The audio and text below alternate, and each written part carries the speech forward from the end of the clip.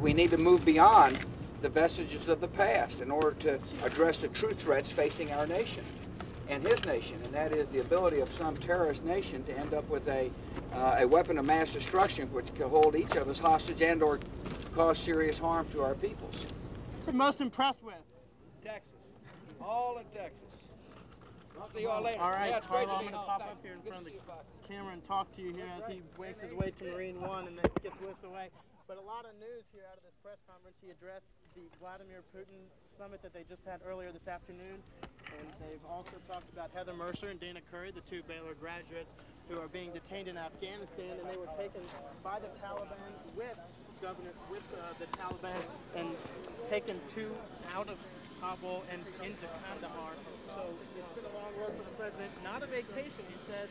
This is a chance to show Vladimir Putin part of Texas. He says we asked him what he thought Vladimir Putin would like the most out of Texas. He said all of Texas. Carlo, really interesting press conference. It's the first time he's actually come over to the press as far as local media and really addressed us and talked to us. It was